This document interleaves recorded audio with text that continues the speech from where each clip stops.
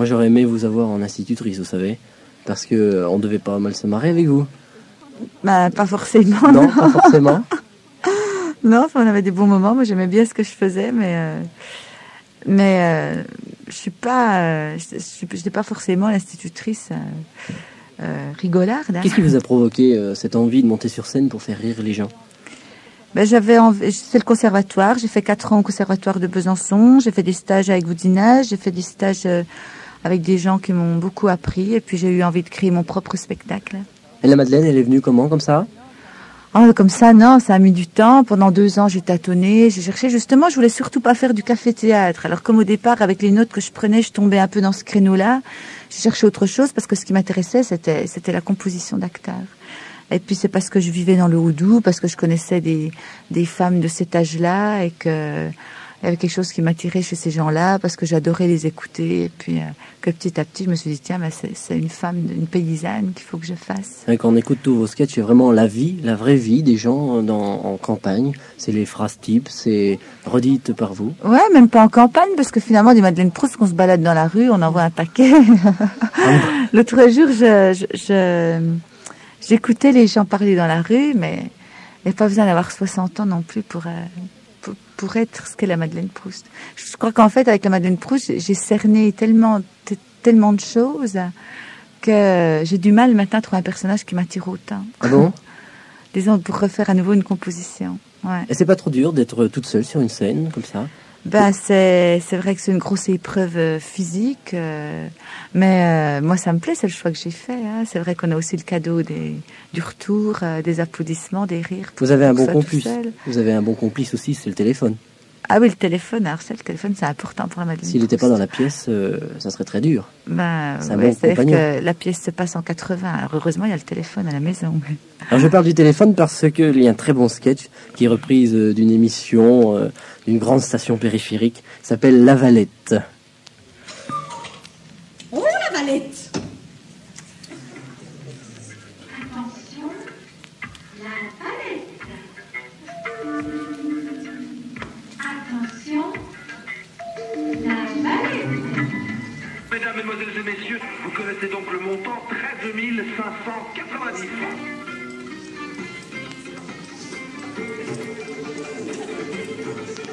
La Valette en promenade dans les monts du Jura, dans le Doubs.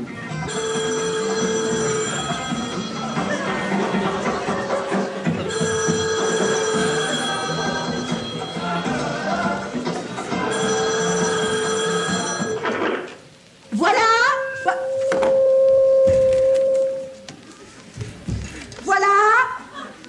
Bonjour, monsieur. Oui, monsieur. Comment? Ah, bonjour, monsieur. La Madeleine Proust en forme, Laurent Semonin, jusqu'à vendredi à la Fontaine Douche. Et c'est plein, presque à craquer. Oui, il y a encore de la place. Encore de la place. Pas faire fuir les gens.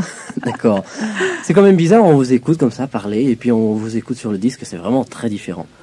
Et c'est pas très dur, trop dur de rester pendant 2 heures de spectacle comme ça, avec une voix qui est pas la vôtre. Maintenant, parce que il y a tout un travail derrière. Moi, c'est vrai que pendant 1 an, j'ai installé mon personnage, j'ai essayé de m'en rapprocher, j'ai essayé qu'on se rencontre. Alors, il y a tout le travail d'acteur qu'elle a, c'est-à-dire, déjà, j'ai écrit une généalogie sur la Madeleine Proust de 2 générations pour la situer. J'ai situé socioculturellement, je l'ai situé géographiquement, bien sûr, dans le Haut-Doubs, puisque j'étais dans le Haut-Doubs, derrière les Gras, parce qu'il a fallu inventer un lieu, et que ça m'a plu d'inventer ce lieu-là. Comment ça va en ce moment là-bas?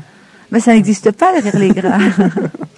Mais enfin, et puis tout le travail d'acteur qui consiste à connaître parfaitement son personnage, en tant qu'acteur, à connaître parfaitement son personnage, savoir où il est, où il en est, savoir ce qu'il y a derrière chaque chose, derrière chaque mot du texte, il y a quelque chose dans l'inconscient de Madeleine Proust qui fonctionne que moi je connais.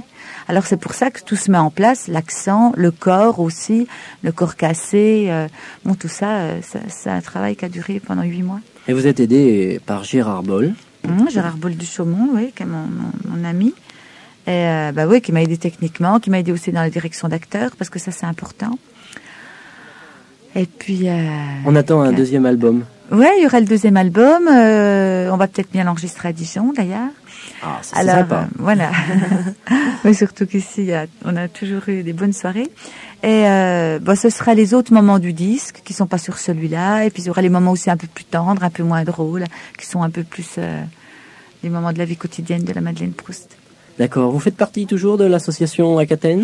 Ah oui, ça c'est l'association qu'on a mis sur pied pour avoir un statut, pour exister administrativement. Alors c'est nous, Acatène. Très bien. C'est Gérard et moi, c'est simple. Alors la Madeleine, en ce moment, qu'est-ce qu'elle remarque dans l'actualité, des choses, elle regarde? La Madeleine Proust? Oui.